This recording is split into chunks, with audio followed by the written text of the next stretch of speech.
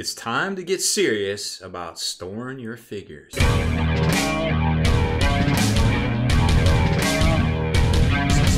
Spiky Bits. Welcome back, Hobby Maniacs. I'm Rob Baer from SpikyBits.com, and I love big miniatures. I love to paint them, I love to store them, and as you can see, or have probably seen in the past, we do have some display cases here in the studio. Now, today's video, I'm going to talk about one of two cases I bought recently from IKEA. They are a bit more pricier than these, the classic Detolf, I think they are. The Detolf's 60 bucks. They're still available from, or they were 60 bucks, but they're still available from IKEA, and you can get the lights, I think they're called Deodor, that they don't come with it. They're like an extra $30, $40, which I feel like isn't worth it, because I'm going to show you this LED kit that you can buy that you can use. This will work just fine with these, but I didn't wire those up. I wired up a case across the room that I'm going to show you. I'm going to grab my camera and take over there, because this display case I found at IKEA, I didn't really find it. It's been there for a while, and I've just been wondering about it. It seems like it will fit most of the Games Workshop miniatures that they've produced, even King Fatty over there himself. So we're going to play around with it. Let's check it out. So when COVID hit, probably, just like a lot of other people out there, I got kind of stir crazy. I wanted to like do things around the house. Turns out I wasn't the only one with that idea. And IKEA was just, while it did eventually open up, the warehouse was slammed. Like there was nothing to find and buy. And I was really mad because I drove like 2 hours to go to Charlotte, and they didn't have quite as much, well, as they normally do, obviously supply chain issues. But that aside, they were super friendly, and it was fine. It was a good experience. I was just a little mad that I didn't look online at these things. But what I did find was a lot of cool leads on the things that maybe I would want to buy later on. And it turns out that they were actually offering delivery at the time. Now, I'm not sure that they are right now. This actually says it's in stock now in Charlotte, which is cool, right? So this is the case I was talking about that I picked up. Well, one of two. We're only going to cover one today. This is called the Fabrikor case. You can't see it because my stupid face is in the way, but it's $169. You're probably like, $169, those ones you just showed me over there are 60 bucks. True, 100% true. This one's designed a little bit better. It's metal. It has, you can self-adjust the feet at the bottom, although the door still swings, unfortunately. But maybe more importantly is that the whole thing is metal for the most part, so you can do a lot of cool things like with magnets, or just run LEDs in it as well. And I found an LED kit that worked great and got it all wired up. You've probably seen it over on Instagrams. So let's talk about the Fabrikor real quick. It's $169. It cost me $129 to have this and another case delivered to my house. It took about 2 weeks. Not a big deal. They were super friendly, no big deal getting the stuff. I mean, I had to have an extra person, not for this, but for the other one, had a really heavy box. So this comes in two different colors. You got the black, kind of was black green, and a pale gray green. Now, I definitely recommend the black, or the dark gray, excuse me, to kind of go with, it's gamer friendly, right? So here you can kind of see about the size. It is, let's see, where is the different sizes? About 5 feet tall, if I recall. Here it is, product size. So product size is going to be, of course, it's in centimeters, so 59 inches. So roughly, what is that? 5 feet tall, give or take. And the width is kind of where it's important. So from not the inside dimensions, it's 18 inches by 3/4. Maximum load on a shelf is 22 pounds, which is going to be super important here in a minute. And so you got a depth of 18.5, a width of 22.5, and that hopefully will allow us to store any Games Workshop miniature out there that I can think of off the top of my head. We'll find out, because we're gonna load them all up in this thing. Let's look at the LED kit I used, because it's super cheap and very easy to use as well. Okay, so here it is. It's just a random LED kit. I'll link it in here. It's $20.99. You can see, you can't really see the parts, unfortunately. Let's see if we can. Yeah, there we go. We can move this over. So it's gonna come with 6 of these strips, these LED strips right here, which is super important because they're 20 inches long, so you can kind of start planning things out. But it comes with these little hoppers, right? that are roughly 4 inches long, and these ones here, which are roughly 2 inches long. This is the dimmer, so you can turn it on and off at the base of, you know, your case or whatever. This plugs into the wall, and you got a remote where it's got some really cool features like 100% light, which is really blinding. It's super bright. It's so bright you won't need anything else. 50%, 75%. There's a night light feature, which really isn't much brighter than, well, most lights you're gonna have in your house at low power during the night anyway. So if it's you're worrisome about it's too bright, you can adjust it. But where it's gonna come into play is if you have multiples of these cases using multiples of these remotes, then it's going to start to get a little dicey. So you might have to push the button on the top of the case to, you know, just turn them off at night or something like that. Or you can get a completely different remote that actually, it's like a Christmas tree remote where it has multiples and you can just turn them on and off from one remote. I use that in my bedroom to turn on my fan or turn off my light, so I don't have to get up out of bed because I'm lazy. And here's the Fabrikor case installed in a corner, all assembled, ready to go. It's, you know, about 5 feet tall. Like, I'm actually holding the camera up, so about my normal height, so you can kind of get an idea. You can put stuff on top of it. You know, it's got this nice beveled edge right here, so you can actually, like, things will fit. Here's the remote for the LEDs that I've installed, and there's the, I forget what they call that, but the thing that you plug into, and it's actually a kind of an auxiliary power switch, and then I've got all the cords taped down on the back, and then it goes into its own outlet right there. So, you know, design-wise, it's a cool case. You know, for the price, we've already talked about that. I think it's pretty good, but just keep in mind that you do need to be a little careful with this thing, because these panes of glass are actually, well, they're basically whole pieces, right? So they're kind of sandwiched in here with these little metal clips. So basically the only thing holding this piece of glass in here, this tempered glass, by the way, so this will crack. One little crack will turn into 1,000 little micro cracks, which, you know, could be a thing. So you got to protect the sides. It's where, you know, it's the most vulnerable. But they're basically just held in here with these little tabs that are pushed down, and then at the top, actually, no, that's not this one at all. So that is all that is holding it in, and at the bottom there's a little bit of a brace too. But it's an interesting design. It seems to have held up well so far. I have no beef with it.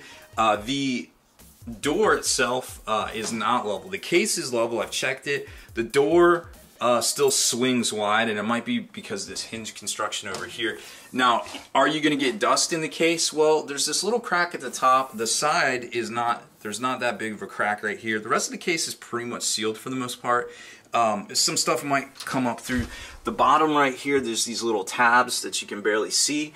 But other than that, I don't think, unless you have like a super airflow through your house, you're going to have any issues with that. Now over here, where the hinge is, because of the design of the hinge, it's going to actually get in this space right here pretty stoutly. Like, you can see that's the biggest space right there. So what I recommend is, you know, it's the same with the Detolf cases that you might have. You're gonna have to take your minis out probably once a year and maybe, you know, wipe down the glass. I actually spritz it with a little canned air probably 2 or 3 times a year, just to kind of get things moving and the flow in there, and then, you know, just kind of pull everything out, dust it, and hit it with some glass cleaner. And then other than that, you know, I haven't had any buildup issues or anything here in the past. Now, measurement wise, we already talked about how big this case is and what I hope to put in here. So I'll kind of stack that up and show you here in a few minutes what all we can get in there. But looking up at the wiring of this is kind of what I want to show you. So we already talked about how these are 20-inch sections, and you can see where I have kind of pulled it in from the corner and then wired it right here, and then we went and a crisscross over to this corner and then down the side and then across the bottom, which the only reason I did that is because normally you'll get blasted by LEDs, but because the way this is here, the LED is actually bracketed by this little bottom piece right here. So we went across and then we went up this side and then we crisscrossed as much as we could to the center right there. We didn't get all the way, but I think it's okay. Now here's the key. Here's the cheat. Here's the hack. You have to actually use those little bracket pieces. So we went right here. And where is the other ones that I used? So I went down, Oh, there's a bracket piece at the bottom. So we extended it right here with one of the little 4-inch bracket pieces. And then over here, we used one of the larger ones. So you just kind of have to, let's see, that's a 6-inch one. So 6-inch one right there. And I'm looking around, and a 6-inch one up here. So there's a 6-inch one right here. So what you're gonna do is just install it just like you normally would. And then you're gonna have to put a 4-inch one about right here, and 6-inch one about over here on this side. And then once you get up into here, yeah, you're good. And it'll clear, and you'll get almost to over here. Now, how bright is it? Well, I'm not sure how this is gonna show on the video, but it is bright as all get out normally. So I'm gonna turn it on and put it at 100% power. That is 100, oh, there's 100% power. Total ultimate power. No, let's crank it down to 50. 50 is a little bit easier, and then nighttime, it actually has a nighttime sensor, which is kind of cool. That's about normal, like what a nightlight would put off or something like that. So the night sensor is actually, the night setting is actually pretty good. But for, I think most stuff like during the day, you would just bam and just kind of blast it. So let's load this thing up and see exactly what we can fit in here, because I got a few ideas.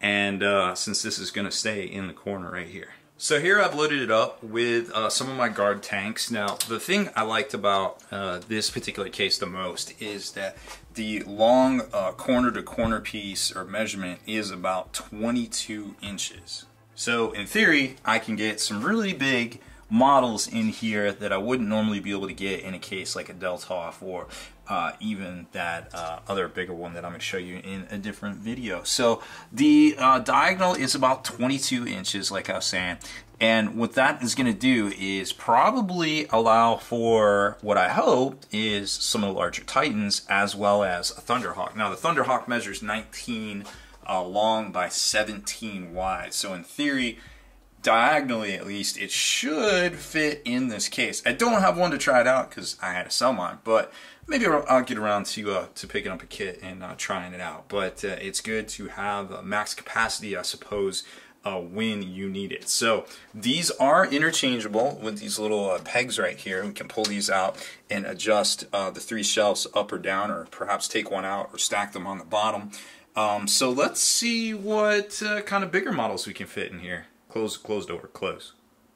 Thank you. Dun dun dun. Titans. Okay, so we did it. Who knew? So the official word on the street is that the weight limit on these shelf is 22 pounds. So obviously Big Chungo goes on the bottom at that point, but these guys shouldn't be 22 pounds. I mean, I feel like I could curl him at least twice, so that means it's what, 5 pounds, something like that. I don't know.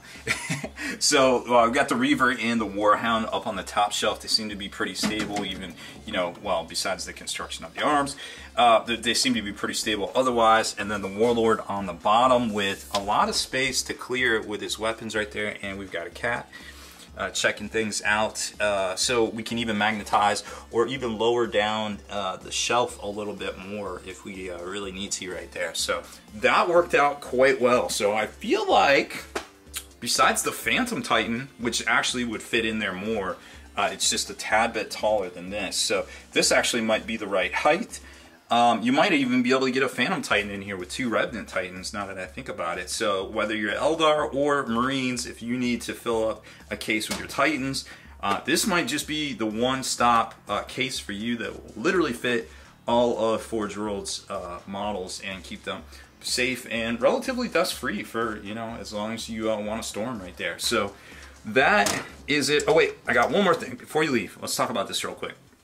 So depending on how many of these cases you get and how many of these light sets, because I'll give you a spoiler alert, the bigger case that you've probably already seen on our Instagram has 2 of these light sets in it, which is kind of annoying when you think about it, because then you've got 2 sets of remotes for them exactly. Now, I bought this off of Amazon. It's a remote control. There's 3 of them that you plug lights into. So what you can do is have it set up with 2 of your light kits, and then you basically will turn them off with 1 remote.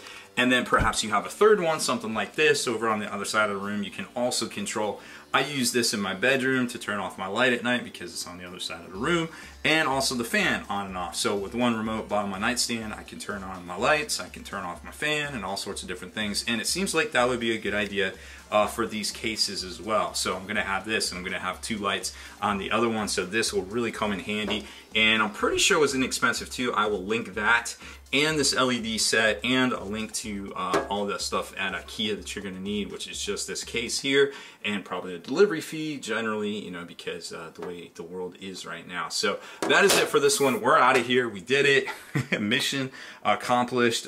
Thank you so much for watching this video on how to LED and you know, some of the best miniature cases out there. We will be doing another one on, spoiler alert, this case right here.